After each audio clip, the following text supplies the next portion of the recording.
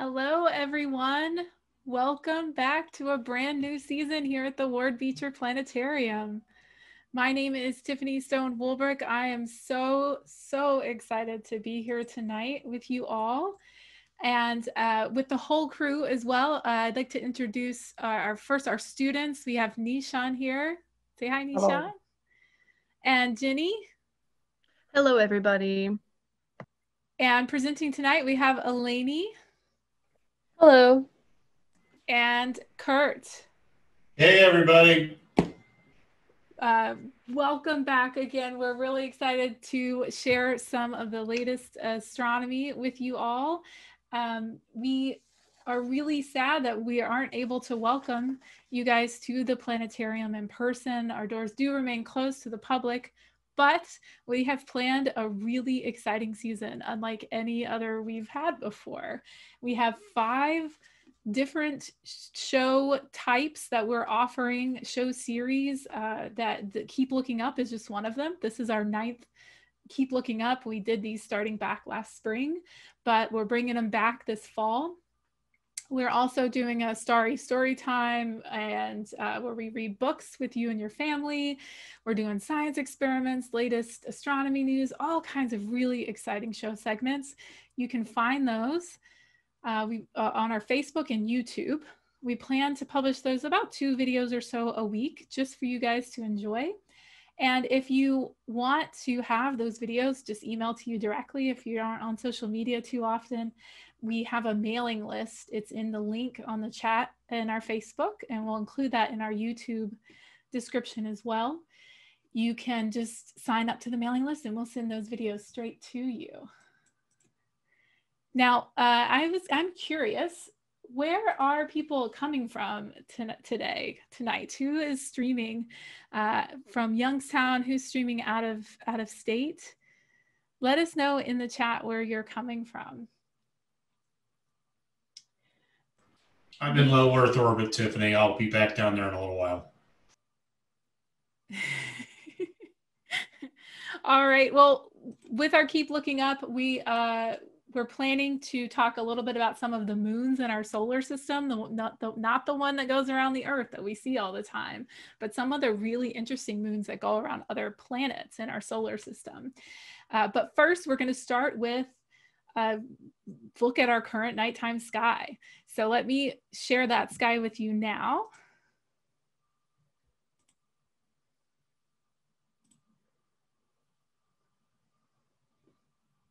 All right, so this is a free open source software called Stellarium.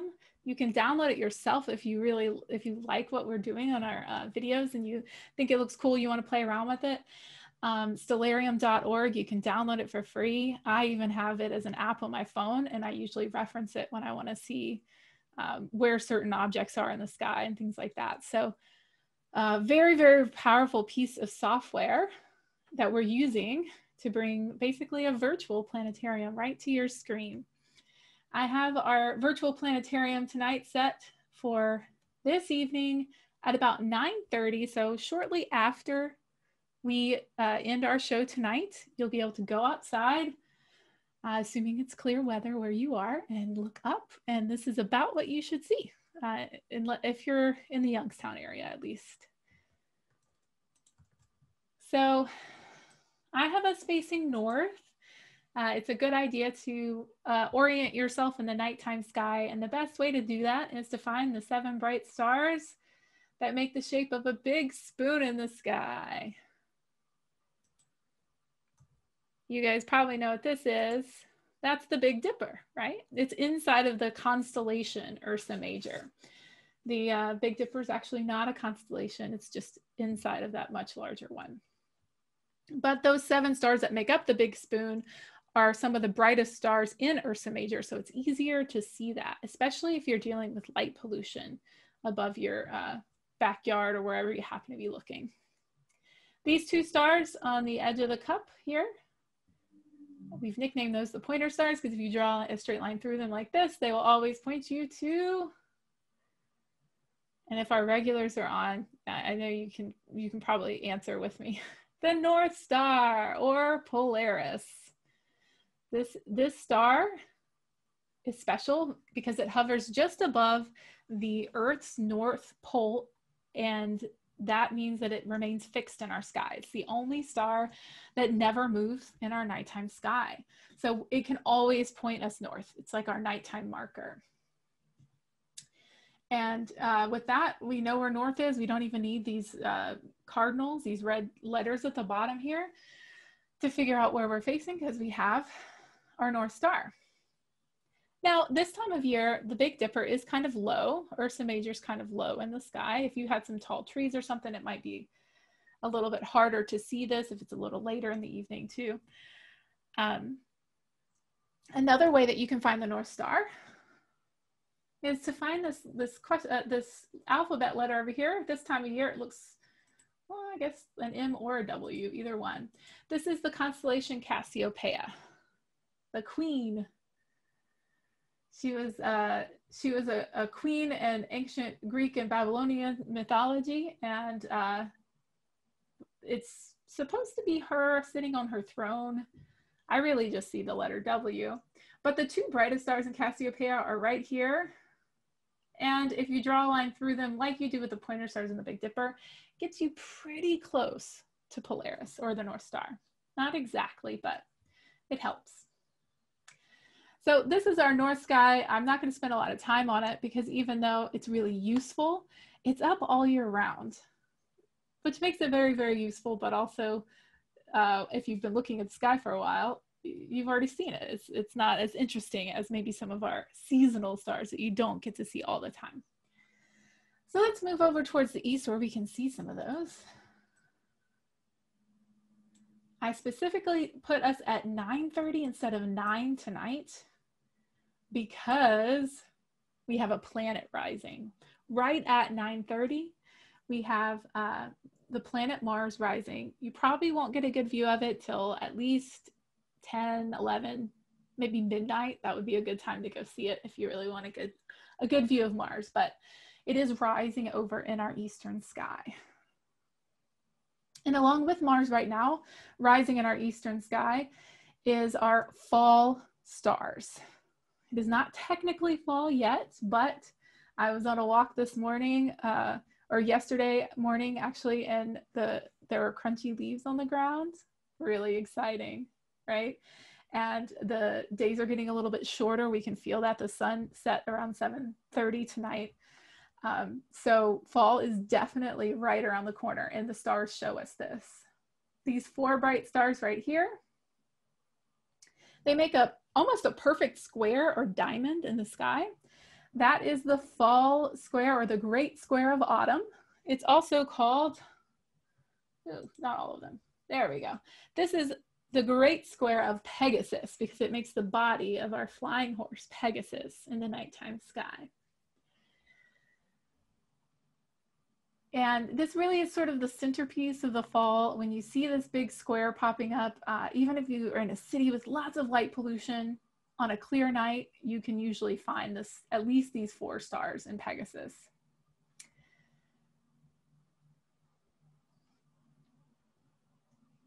Now, one thing I do like to mention, one of my favorite objects to look at, you have to have really dark skies, so you might not be able to see this in your backyard or wherever is convenient to look. You may have to go way out into the country to see this.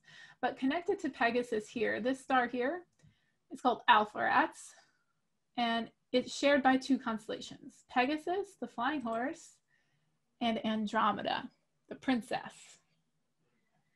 Now, the princess, I kind of see her as an A. Stellarium doesn't draw the other side of the A like this here. But right where her small leg is here, or how I imagine where her hips are, you can see a very fuzzy patch of light. I'll zoom in here. With Stellarium, the neat thing is you can kind of zoom in and see more detail as if you were looking through a telescope. So something that you couldn't see quite so well with your eyes. This is the only object that you can see with your eyes that is not in the Milky Way galaxy. Does anyone know what this is? This is a galaxy all on its own. This is the Andromeda galaxy. It's our neighbor galaxy.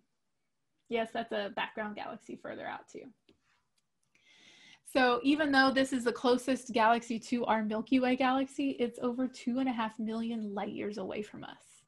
That means that the light that you see, if you see Andromeda Galaxy in the real night sky, the photons that are entering your eye left that galaxy 2.5 million years ago. It's insane. That's why it's one of my favorite things to be able to see. I've only seen it a handful of times myself without a telescope. Very, very, very faint, but pretty impressive. So let's go back to, this is about what you would see with just your eyes, no telescope. Now we'll head towards the south because there's a lot of interesting things happening in the south. And because it is still technically summertime, we do still see some of our summertime constellations found in the south. That's easy to remember, south, summertime, and most of them start with the letter S too, so that's easy. This summer, at least, it's been the summer for planet viewing for sure. We have a spectacular view of both Jupiter and Saturn. We'll be talking more about both of these planets in our later in our show, but we can see them really, really easily.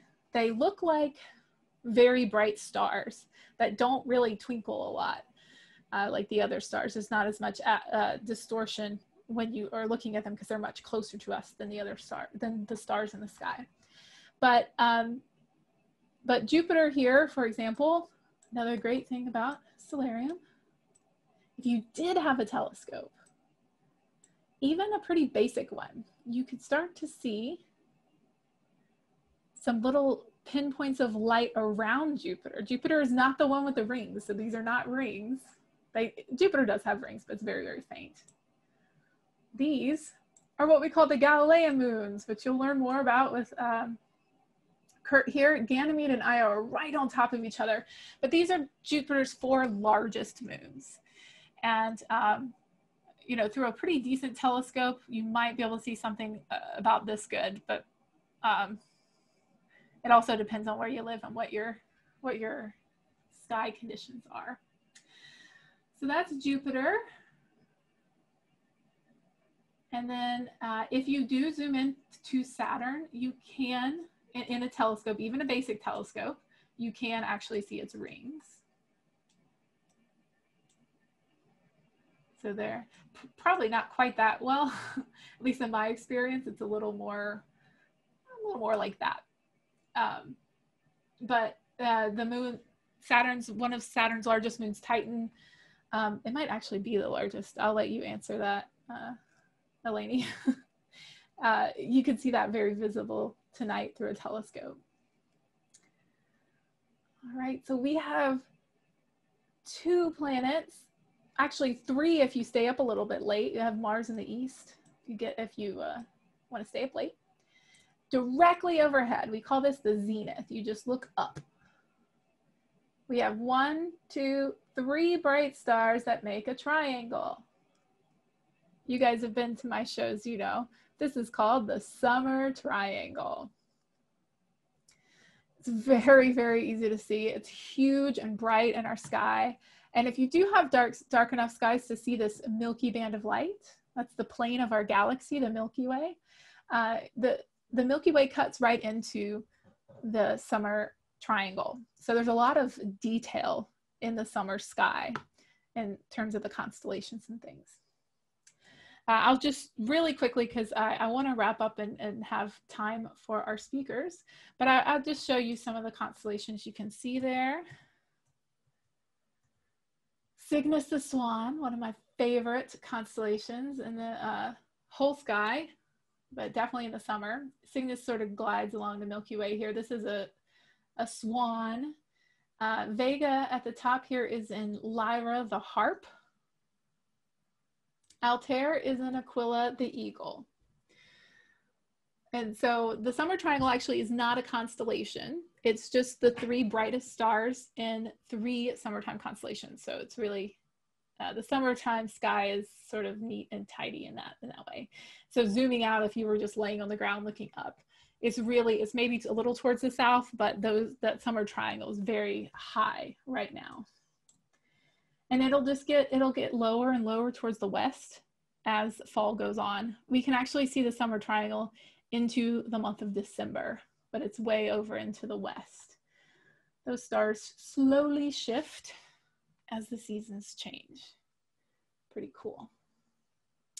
Now, I do want to mention, if you guys have any questions for us or for me, for our speakers later, please feel free to comment in the Facebook chat. I would love to answer and engage with you as much as possible, and our lovely moderators will be happy to relay those questions for me. And there you have it. That's just a short little look at our current nighttime sky. If you want to see more of that, we'll include those in all of our Keep Looking Ups, but we try to change it up and maybe give you a little bit of mythology or lore, or tell you some stories about those constellations as well.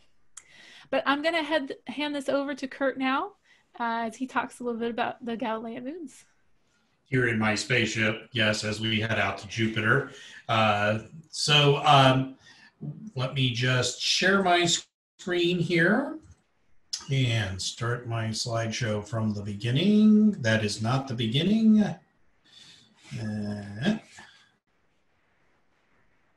That's the beginning. Started from the beginning. Okay, so we're going to talk about the Galilean moons. They're called that because they were discovered by the very famous astronomer Galileo. I'll talk more about that in a minute. But here with this first graphic, I wanted to show you that if these worlds were circling the sun instead of Jupiter, they are all very fascinating and are some of the more interesting objects in the entire solar system. And we could actually do a show on each and every one. So here's the size of Earth, and there's Mars. Ganymede is actually bigger than the planet Mercury. It's the largest moon in the solar system. Callisto is nearly that big. Io. There's our moon for scale, and Europa is only just a little bit smaller than our own moon. So Earth actually does have a pretty gargantuan big moon. There's Titan in this group too. It's only slightly smaller than Ganymede, but it's also very easy to see. These four moons were discovered by Galileo between December 1609 and January 1610. He improved his telescope, and it allowed him to see these four dots around Jupiter. And as he watched overnight, and that's my cat Merope, she's just saying hello, and these four dots would shift over the course of several nights. And what you're seeing on the right here is actually what he was observing. So there's Jupiter, Io, Europa, Ganymede. Using programs like Stellarium, we can actually go back and recreate what he was actually looking at in January of 1610. I do want to point out that as he was making these, as he was doing these observations, this is really prior to this point in history. Astrology and astronomy were the same thing. People looked to the stars so they could make horoscopes and things like that. However, when Galileo started using a telescope on the sky and proved how nice it is, we will remove the cat from the spaceship here. You know, cats on synthesizers in space. No, silly kitty. Yeah, well, we got her. Okay, anyway. That's where science started to go with theory and stuff like that, and astrology started, wondering how many, if we should count the planets around other stars, and just bamboozling you with stuff. I'm not going to get into that this evening. The Galilean moon, the discovery of these celestial bodies were the first thing that there was serious blood is something known as the Ptolemaic model. Before Galileo observed these objects going around Jupiter, the model of the universe was the Earth was the center of everything, and everything in the universe went around the Earth. And he proved that, hey, these things aren't going around the Earth, they're going around Jupiter. Galileo initially named them the Cosma Sidereal, which means cosmos stars, but the names that eventually prevailed were chosen by a gentleman named Simon Marius. Marius discovered the moons independently at nearly the same time as Galileo, and he gave them their present names, which were derived from the lovers of Zeus. I'm not going to go too much into that, other than to say that Greek mythology is some pretty racy stuff, and Zeus is the top of the food chain in Greek mythology. Enough said on that. The 4 Galilean moons were the only known moons of Jupiter until the discovery of Amalthea on the 5th moon of Jupiter in 1892. I just saw today that that's our clock here on the spaceship chiming. You'll have to pardon me. That a study suggests I can't remember what the actual number of moons is now. I think we're over 100. Jupiter could have 600 moons going around it. 600. So more on that as our instruments get better and we can discover more of these. But let's move on and take a look at these 4 fascinating worlds. I'm going to start closest to Jupiter and work my way out. First, these are very much like worlds that go around the sun. 3 of the 4 moons, Io, Europa, and Ganymede, have an iron core at the center and molten areas around those areas. The only one that doesn't is Callisto, and it has mostly iron mixed with ice in its middle instead. So these are very much like the rocky planets inside: Mars, Venus, Earth, and Mercury. Let's go on to Io, though. This is the innermost moon of Jupiter, and for those of you who haven't had dinner yet, yes, it looks like a pizza. With over 400 active volcanoes, Io is the most geologically active object in the entire solar system. Every single one of those little black dots that you see on its surface is an active volcano.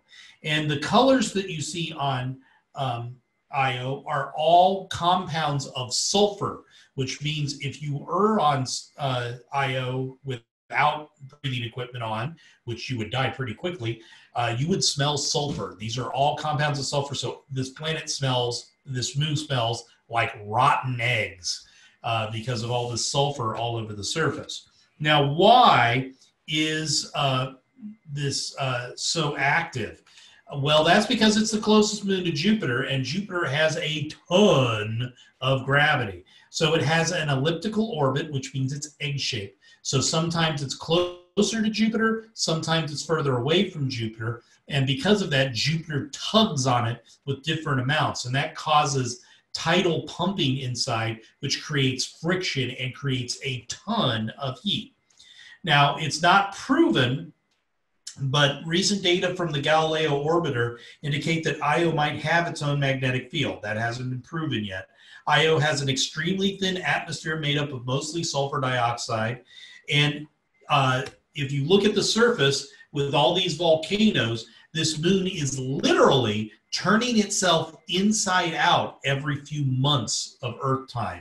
So you don't see any craters from asteroids and things on the surface because this moon is literally turning itself inside out from all that volcanic activity on the surface. So wouldn't be a pleasant place to live, but it is one of the more fascinating objects in the solar system.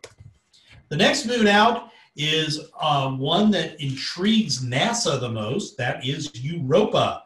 It is the second of the 4 Galilean moons and is the second closest to Jupiter and the smallest of these big moons, slightly smaller than our own moon. The name comes from the mythological Phoenician noblewoman Europa, who was courted by Zeus and became queen of Crete.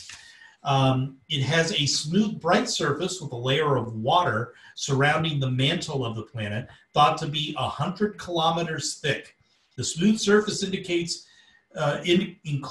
a layer of ice, which could be about 100 kilometers thick.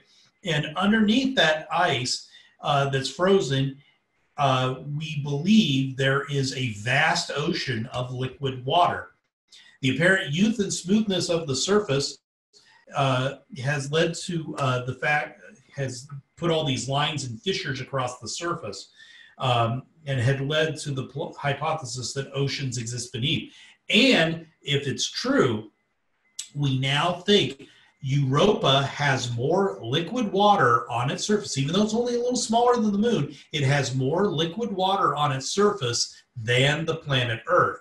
Now, when we are thinking of life on Earth, the key ingredient that makes life possible here on Earth is water. So Europa is one of the top candidates in our entire solar system where extraterrestrial life may exist. We haven't found any yet, but it could be underneath the surface. And our cat in space has come back into the spaceship. I'll just push her back out there. And my co-pilot's going to take care of that. There are you will see on the surface. Oh, let me show you the cracks and fissures a little better. This was from the Galileo mission as it went over. And what's going on is the ice actually has geysers and water volcanoes that shoot off of the surface, which split the surface and then spread over. Of course, it's no atmosphere or a very, very thin oxygen atmosphere over top. So it smooths back over, turns to ice and smooths back over. But you might see some reddish colors on the surface too. That's because Io is so active, it's spewing sulfur out in space, and some of those compounds actually get over to Europa. So let's move on to the next moon. That's the largest moon in the solar system. This is Ganymede, named after the cupbearer of the Greek gods and Zeus's beloved. And I'm not going to go any more into that. Ganymede is the largest natural satellite in the solar system. And even though it is larger than Mercury, it has only about half the mass. Mercury is mostly iron and rock.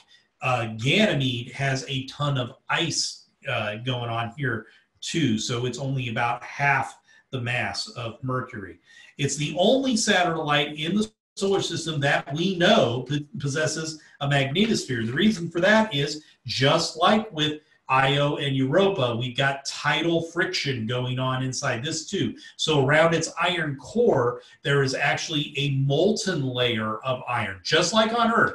The reason we have plate tectonics is we have a solid core, and then we have molten iron around that, and the plates of the Earth float around. That creates plate tectonics. That same thing is going on in here. And the same reason we have a magnetic field on Earth, Ganymede has a magnetic field as well.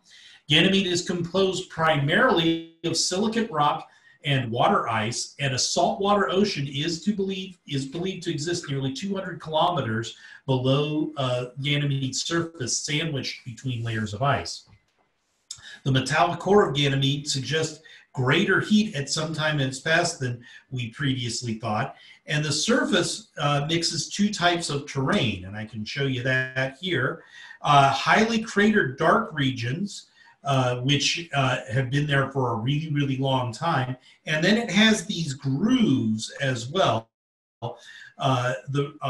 which are younger but still very ancient. And what's that is the ice underneath, just like plate tectonics on Earth, has heaved up and created these ridges and things on the surface. Many of the craters on Ganymede are gone, but some are only barely visible because of this water underneath. The entire outside of the moon is actually covered in a thin glaze of ice around it. And it is possible that there's a very, very thin oxygen atmosphere around Ganymede as well. The last one I'm going to talk about is the next largest of the Galilean moons and the fourth out.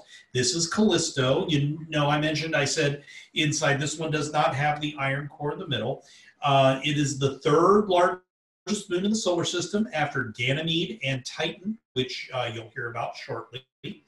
And it's barely smaller than Mercury, but it's only about a third of Mercury's mass. It's named for the Greek mythological nymph Callisto, a lover of Zeus who was a daughter of the Arcadian king Lycaon, and a hunting companion of the goddess Artemis.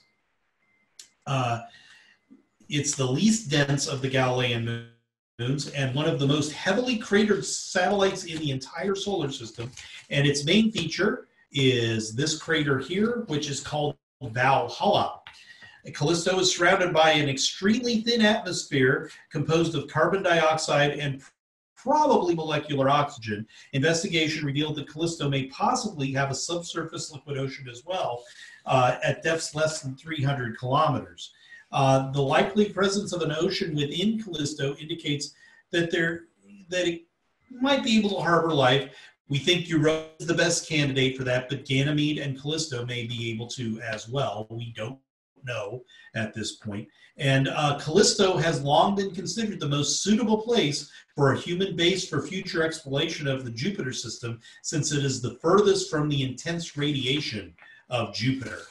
So, like I said, those are 4 worlds in and of themselves, and really each could get its own show if we wanted to go into it with more depth.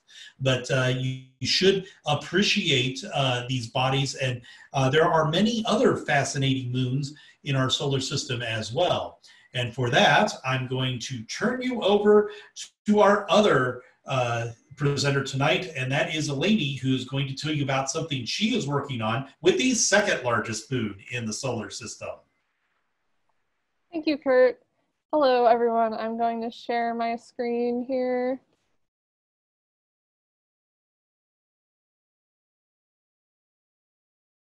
So, as Tiffany mentioned, I'll be talking about Saturn's largest moon, Titan, because it is the focus of my research. But before I start talking about Titan, I do want to talk a little bit about how I got into this area of research. So I am an undergraduate student at YSU. This is my 4th year, and I plan on graduating in the spring. And I'm a physics and astronomy major with minors in geoscience and math.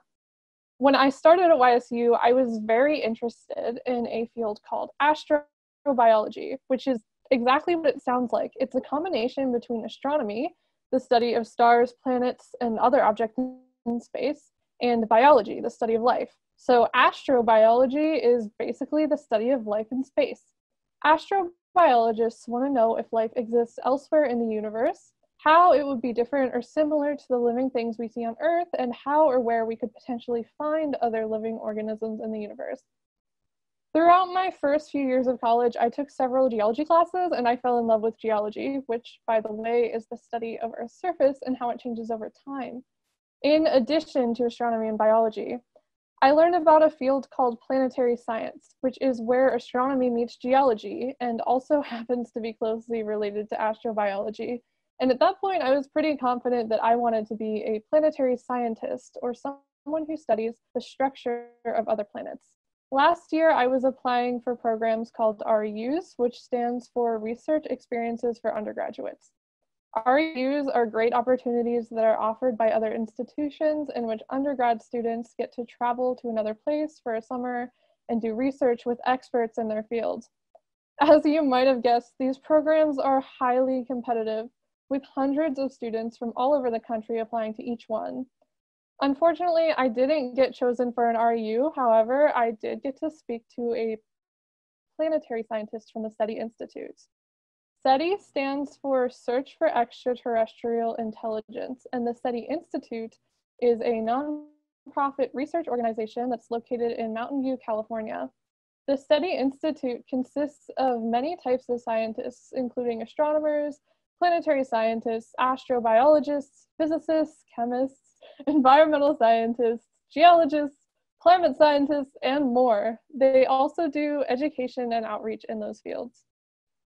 But even though I didn't get chosen for an REU program with the SETI Institute, the planetary scientist that I spoke to, Dr. Lee, expressed interest in doing research with me anyway. Dr. Lee is not only a member of the SETI Institute, but he is also chairman of the Mars Institute and director of the NASA Houghton Mars Project at NASA Ames Research Center. However, as you know, I'm not doing Mars research with him. We decided to look at something entirely different, Titan. Unfortunately, I can't tell you too much about our research until it's published, but I have done a lot of reading about Titan, and it's a very fascinating place.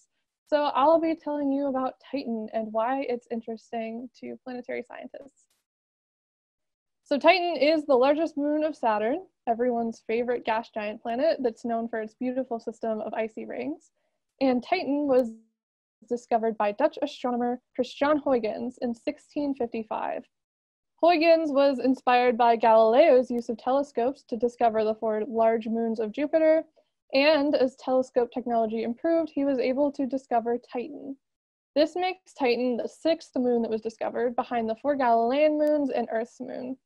It was not given the name Titan until the mid-1800s by John Herschel, who also named several other large satellites of Saturn. Titan is the 2nd largest moon in the solar system, right behind Jupiter's moon Ganymede, and is larger than the planet Mercury. Just like Earth's moon, Titan is tidally locked, meaning that the same side of Titan is always facing Saturn. This is because the moon's rotational period is the same as its orbital period, so the time it takes for the moon to rotate around its axis and the time it takes for the moon to orbit the planet are the same. This is really common among large moons in the solar system, and it's due to the strong force of gravity between more massive satellites and their host planets. So there are a lot of features of Titan that makes it unique. One of them is its relatively dense atmosphere. Titan is the only moon in the solar system that is known to have a substantial atmosphere. Right now, you're seeing an image of Titan in visible wavelength light, meaning that if you could fly out to Titan and see it, this is what it would look like. It appears to be very cloudy, so it's difficult to decipher any features on the surface. Astronomers used to think that Titan was larger than Ganymede due to its dense atmosphere blocking the surface and making it appear larger than it actually is. Titan's atmosphere, like Earth's atmosphere, is mostly composed of nitrogen, which is unlike any other object in the solar system. We haven't seen another object that has a dense nitrogen atmosphere. However, Titan's atmosphere also contains many hydrocarbons, such as methane and ethane. Since Titan is smaller than Earth and therefore does not produce as much gravity, its atmosphere also extends much farther out into space. This makes the atmosphere extremely opaque in many wavelengths, not just visible light. So Titan is very difficult to observe from Earth, and its surface features have been unknown for a long time. Additionally, its atmosphere is protected by Saturn's magnetic field 95% of the time, but 5% of the time, Titan travels outside of Saturn's magnetic field, and its atmosphere is vulnerable to solar winds. So much like Venus and Mars, which don't have strong magnetic fields to protect them, some of Titan's atmosphere is stripped away during the time that is outside of Saturn's magnetic field. Fortunately for us, Earth has a strong magnetic field that protects our atmosphere from the solar wind. So how do we know anything about Titan if we have this dense atmosphere in the way? That's where the Cassini-Huygens mission came into play. This mission consisted of 2 elements: the Cassini orbiter, named for Giovanni Domenico Cassini, who discovered Saturn's ring divisions, as well as several of its satellites, and the Huygens probe, named for Christian Huygens, who, as I mentioned, discovered Titan. Cassini-Huygens was a very informative mission, providing us with loads of information about Saturn and Titan, as Cassini was the first space probe to orbit Saturn, and Huygens was the first lander to visit Titan. Cassini completed over 100 flybys of Titan, each one uncovering more and more information about Titan's surface. Cassini was equipped with several instruments that could essentially see through Titan's atmosphere by collecting wavelengths of light that are not visible to humans, such as radio waves and infrared. And the Huygens probe was able to take pictures and gather information about the surface of Titan. And just as a quick aside, at the end of the mission in 2017, the Cassini orbiter was deliberately crashed into Saturn. This was to prevent biological contamination of any of Saturn's moons that could potentially hold life. So this picture here is an artist's conception of Cassini as it was entering Saturn's atmosphere to crash into Saturn. Does anyone have any questions before I keep going? No questions? All right. Okay, so now that I've made you wait, what did the Cassini-Huygens mission actually discover? What is on the surface of Titan? So here is a really cool artist's conception of Titan's surface based on what we know from the Cassini-Huygens mission. So you can see Saturn in the sky through the thick haze from the nitrogen hydrocarbon atmosphere. Perhaps the most interesting thing, though, are these bodies of liquid. Titan is the only body in the solar system, other than Earth, that has an active hydrological cycle. This means that there are standing bodies of liquid on Titan that evaporate into the atmosphere, form clouds, and fall back down as rain. The only other place in which this happens is on Earth. Of course, on Earth, we see rain and lakes in the form of water, but on Titan, the liquid is made up of hydrocarbons, methane and ethane. It's far too cold for water to exist as a liquid on Titan. It's only about 95 Kelvin there, which is negative 300 degrees Fahrenheit. But based on the density of Titan, which has been determined using information about its apparent size and its calculated mass due to gravity, we do know that Titan's crust is likely made up of water ice, like some of Jupiter's Galilean moons. That means that all the landforms on Titan, such as the hills and the mountains that you see in this artist's conception, are mostly made of water ice, which is essentially rock at the extreme cold temperatures on Titan. But to show you some actual data from the Cassini-Huygens mission, here's a video that was made by stitching together images from the Huygens probe during its descent to the surface of Titan. So I'm not going to show this whole video, it's pretty long, but if we skip ahead here, here it is entering Titan's atmosphere, and you can see some of those features that we talked about, some mountains and some hills, and then as we get closer and continue to move in and actually land on the surface, you see these chunks of rock. Again, this is water ice, and the surface is kind of dusted with a frost of those hydrocarbons, that methane and ethane that we talked about. So that is from the Huygens probe, but I also have some Cassini data here. So this is a false color image created using radar data from the Cassini orbiter. And it shows the lakes of Titan in blue and the surface of Titan in that yellowish brown color. Keep in mind, this is not what Titan actually looks like, since we can't see through Titan's atmosphere, and the colors aren't accurate since this is a false color image. But as you can see, there are several small hydrocarbon lakes and even some larger seas. These are similar in size to the Great Lakes that we see on Earth. So all of these features of Titan that I've told you about make it super interesting to all types of scientists. Chemists are interested in the mix of chemicals that are present. Geologists are interested in the landforms that have been observed. Climate scientists are interested in the methane cycle in the atmosphere, and biologists are interested in the potential for hydrocarbon-based life. So due to overwhelming interest in Titan, NASA recently announced a new mission called Dragonfly, which will land on the surface of Titan and take advantage of its dense atmosphere to fly around to different locations. And Dragonfly will look at chemical processes that may suggest early signs of life, in addition to gathering data about the climate, lakes, and landforms on Titan. It has several different targets, including the dunes that are located near Titan's equator, lakes that are located near Titan's poles, and the bottom of an impact crater. Impact craters are especially rare on Titan, unlike other moons, because Titan's atmosphere causes any potential meteorites to burn up before they reach the surface, and its surface is geologically active, so many craters may be erased. Dragonfly is scheduled to launch in 2026 and won't arrive at Titan until 2034. Maybe one day humans will develop the technology to visit Titan themselves, but for now, we continue to study it from afar. We're still learning new things about Titan every day as scientists continue to interpret data from the Cassini-Huygens mission. But I'm super excited to see what's published in the future, and I can't wait to continue to do research on Titan. But that is all I have for you. So are there any questions before we wrap up? Yes, we have several questions here. Okay. I will do my best to answer them. We have some great questions. So how did Titan get its name? How did Titan get its name? So Titan was named by John Herschel in the mid-1800s, and it comes from Greek, I don't know what to call them, Greek Titans. There are other moons of Saturn, also named by John Herschel, that are named for different Titans in Greek mythology as well. Yeah, I believe Titans were the parents of the gods or something. Something like in Greek mythology lore. You are correct, Tiffany. Michelle asks, is it liquid methane on So Titan? Yes, this picture actually that I'm showing here is an artist's conception of one of those big seas that are like the Great Lakes. And yeah, the lakes are liquid.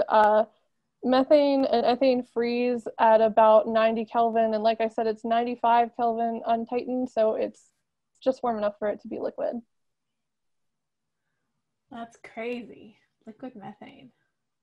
And Michelle also asks what gives Titan its orange color? So that is because of the composition of its atmosphere, the hydrocarbons and the nitrogen. I'm not sure exactly which element it is, but it has that thick, hazy atmosphere, and it also, as the light passes through it, it scatters the light and makes it appear orangish red. I can get a little technical on that. Our scattering here on Earth's atmosphere is called Rayleigh scattering, and it's a function of the wavelength of the light. And due to our density, it's a certain ratio of the wavelength. And because Titan's is so much thicker, more of the blue is scattered away and less of the yellow is. On Earth, we see the blue because the blue scatters. It's further down the spectrum on Titan.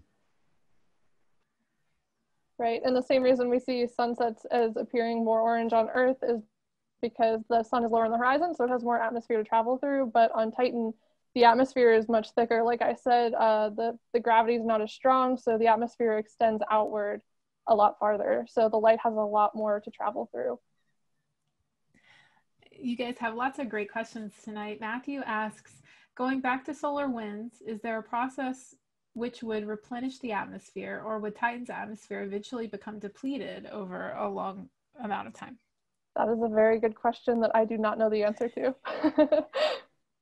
Yeah, I'm not sure if scientists know that answer or not. We're still learning a lot about Titan and its atmospheres. There's a lot of questions, a lot of research being done. So yeah, for sure.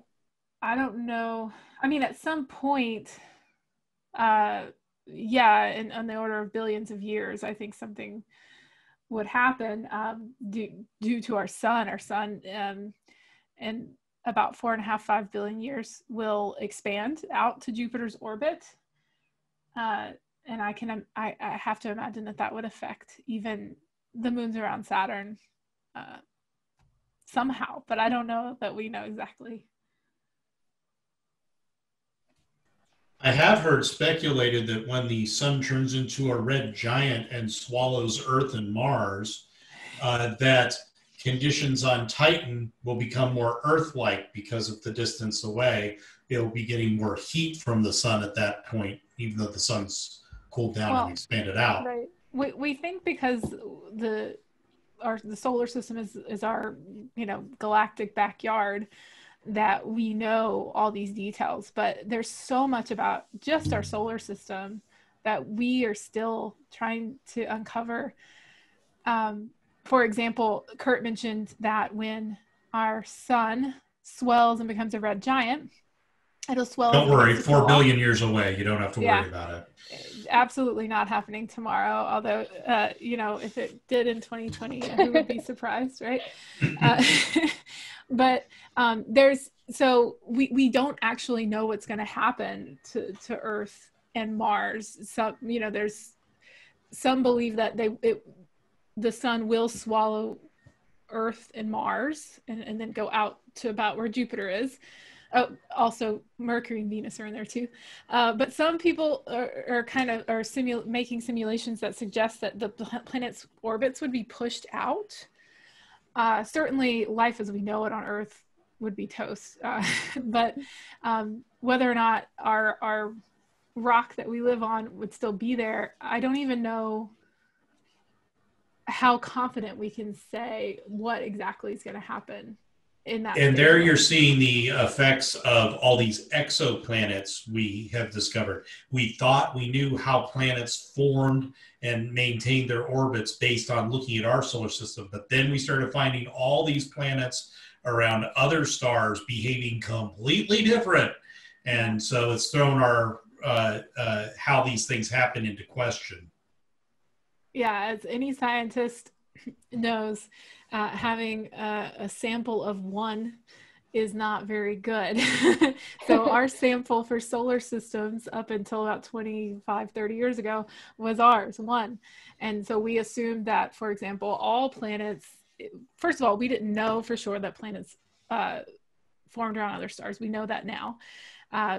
Other stars have planets around them. It's actually kind of common, but the structure of our solar system, where we have the rocky planets on the inside and then the gas giants on the outside, that is not common. We thought that that was sort of the basic structure of what a solar system would be, or how it would form around a star like our sun. But even other stars like our sun that has planets, they often have what we call hot Jupiters, so big gas planets that are very close to the sun or to its star. So it's pretty interesting. I think Kurt has a good point that as we learn more about exoplanets, we might be able to better understand what's going to happen to the planets in our solar system as our star ages. And if anybody has any questions about the 4 Galilean moons, just let me know too. Yeah.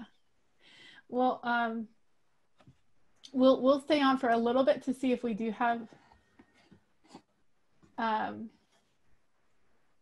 any other questions, but I'll take this time as we're waiting to see if we have any last minute questions, just to thank you all so much for bearing with us for a few technical difficulties here. It's 2020, it happens. We really enjoy this time with you, and we will hope to see you back. We're doing these every other Saturday, so every second and fourth Saturday of the month. Just check our Facebook events schedule. We'll have those up. Our next Keep Looking Up will be all about big astronomy. So we'll talk about the big teams of people that it takes to accomplish these really big scientific achievements. It's not just one. It's not like Galilean times where there was one dude with a telescope looking out, and then writing notes in his notebook. And don't be so modest, Tiffany. You got to go to Chile for this particular project. This is a big deal, and we wish we could bring you the Planetarium show because it is killer.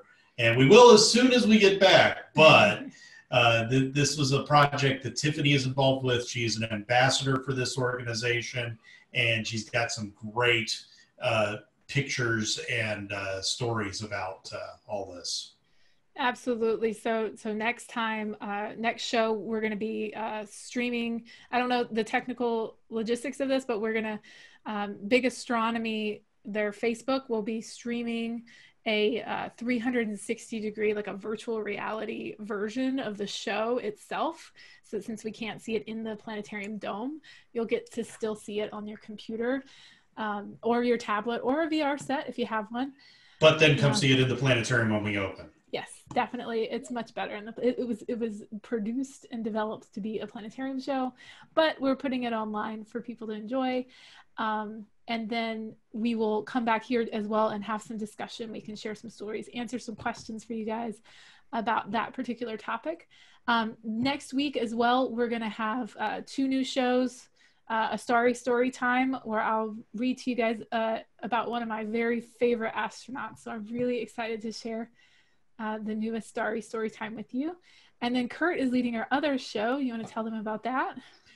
Out of this world news! I'll be sharing kind of what Tiffany did with the Stellarium, or if you come to our Planetarium shows, there's the Sky Almanac that is up before the show starts. I'll be sharing you upcoming astronomical events, things you can see in the night sky, upcoming space missions, and some things like that, just to keep you up on what's going on in space and astronomy. We have a couple questions that have popped up. Sorry about that. Matthew asks, oh wait, no, we already answered that one. Michelle asks, when we find gas giant exoplanets that are close to their other stars, like those hot Jupiters I was talking about, how does their atmosphere not get blown away by the solar winds? actually, some of the ones that we see are rapidly losing their atmosphere. We are just speculating at this point because we've only started finding these in the last decade or so. But we think they form further out and something makes them spiral in to have closer orbits. Because the model we had of our solar system was all the planets have rocky cores. The ones that were close to the sun, the solar wind blew the gas off out into space, and we were left with the small rocky planets. But the big ones like Jupiter that had a lot of gravity, the ones that were farther out, were able to hold on to that gaseous envelope. We don't know if that's how they form. We don't know if they now form out there or if gas giants can form close to the stars. But we're studying these. What's the name of the mission, Tiffany, that's taking a look? Is it TESS? That's now studying, because Kepler looked at one small part of the sky and found literally 3,000 planets around other stars. Now TESS is not looking at one part of the sky, it's looking all over the place, but at nearby stars that would have planets. And we're putting these data sets together and seeing if we can make inferences by all these planets we find. Yeah, there's still a lot to learn with exoplanets. We actually have 3 missions. One of the newest branches of astronomy. Yeah. So TESS is, as you mentioned, it stands for Transiting Exoplanet Survey Satellite, I believe. Yeah. Something like so that. It's almost like a continuation of Kepler. It's going to be observing exoplanets in a very similar manner that Kepler did. But we also have WFIRST. I don't know its status right now. They renamed it. It's got a different name now. Okay, I have to check into that one, but that's also, I believe its primary mission will be exoplanets, or one of its big mission goals. And then JWST will be doing a lot of different things, but we'll also be looking at exoplanets. However, we do say in the astronomy field, most people believe in Santa Claus, astronomers believe in JWST. Yeah, it keeps because we don't know when it's going to take off. It was supposed to come out October 2018, and we're still waiting for it to be launched. But I did hear they got the final mirror in the telescope now, so. Eleni, you had something, sorry. No, I was just agreeing. Yeah. All right. Well, thank you guys so much for sticking around. This is some great dialogue. We will see you later this week in some of our other videos, and then stay tuned for our next Keep Looking Up on September 26th. So thank you all. In the meantime, don't forget to keep looking up.